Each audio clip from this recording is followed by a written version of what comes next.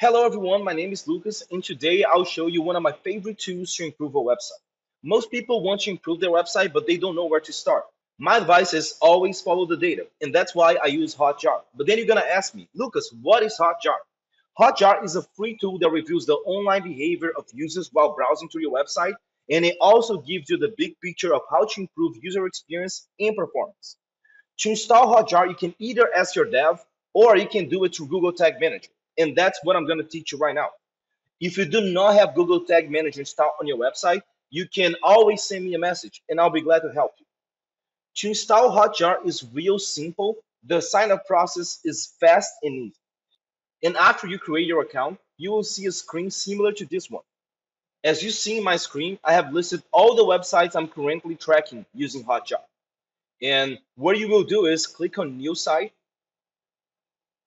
Here, you're going to type the URL, and I'm going to use this new client.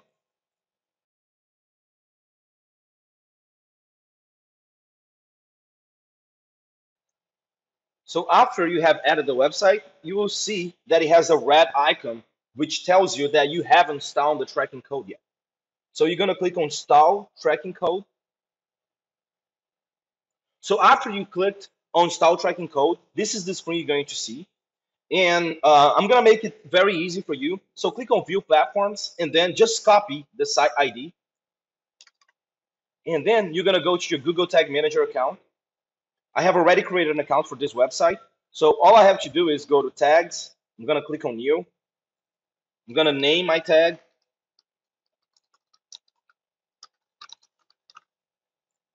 And here on the type of configuration, I'm just going to search for HotJar.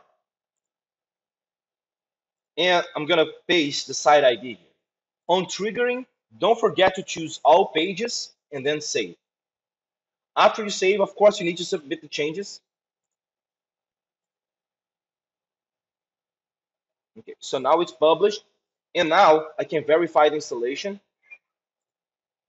by clicking on it.